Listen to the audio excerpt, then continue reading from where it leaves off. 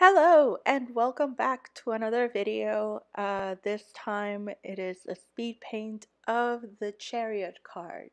The Chariot card in my deck is a person sitting confidently in their cart, moving their wares, and it has two horses pulling the cart forward, and he's not straining the reins or anything. They're going at their leisurely pace. They have no hurry, and they know just where to go.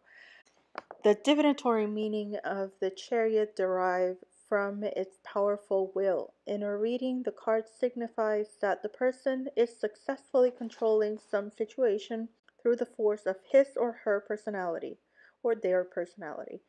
The card implies that a situation contains some contradictions, and that these have not been brought together, but simply held under control.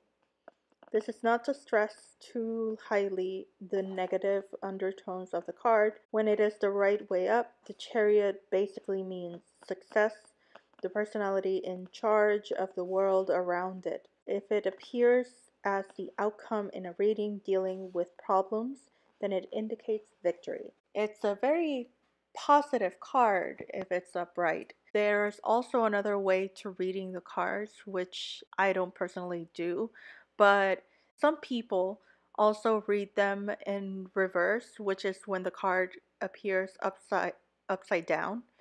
Um, and that can signify many different things. It can be the opposite meaning of the card, or it can be that the meaning of that card is in shadow, so it's hidden from the querent. So there's a lot of different ways of viewing the meanings of the cards.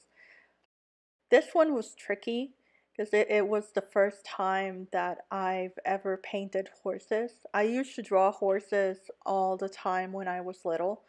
I was obsessed with horses, and it's been a while since I've drawn them, but this is the first time ever that I've painted horses, so I hope I did a good job.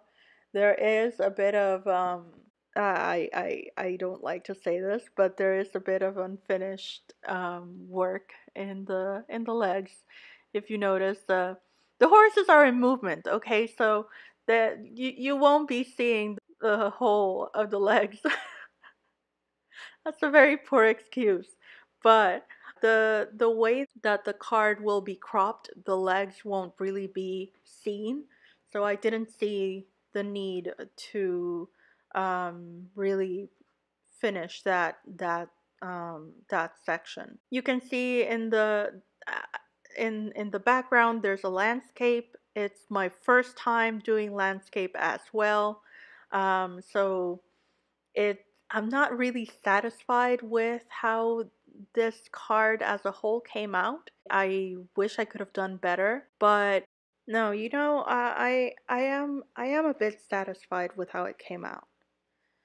Truly, cuz it's it's my freaking first time painting horses and a landscape. It's for being the first time, it's a pretty good try. I'm trying to give myself some grace um, with this project and not be so perfectionist, which is very difficult for me because I am a perfectionist at heart.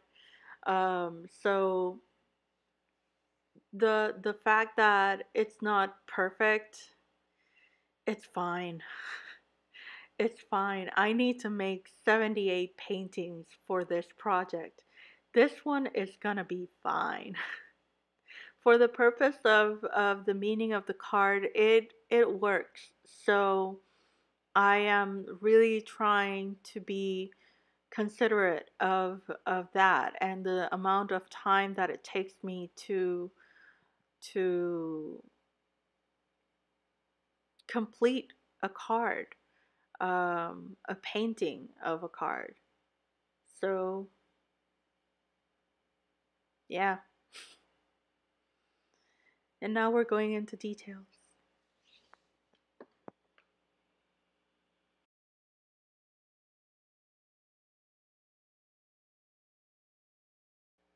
So another inspiration for this card is a song by Javier Solis. It's called Lamento Borincano. It is translated, it is basically the Puerto Rican's lament. It is about this jibaro, this man from the mountains that goes to the town to sell his wares and how hopeful he is. And I would sing it for you if I wasn't so self-conscious about singing on YouTube. Um, but it is a beautiful song, and it's a sad song as well. Um, but yeah, it's one of the things that helped me design the image for this card. I highly recommend you go look for it on YouTube. I bet it's on YouTube. It's a beautiful song, truly.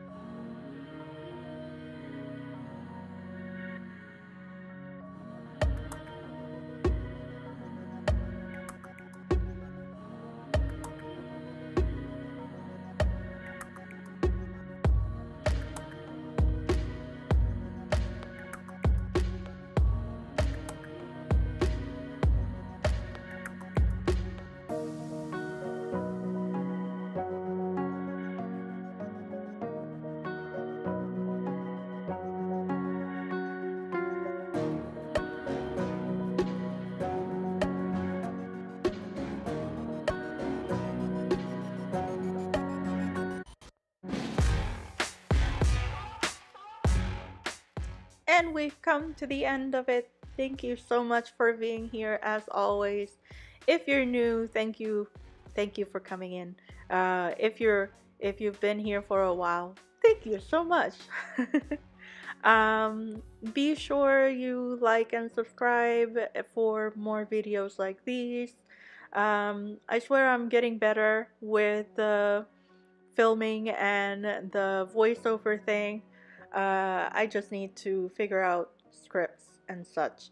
Um, but yeah, thank you for being here, and I'll see you in the next one. Bye.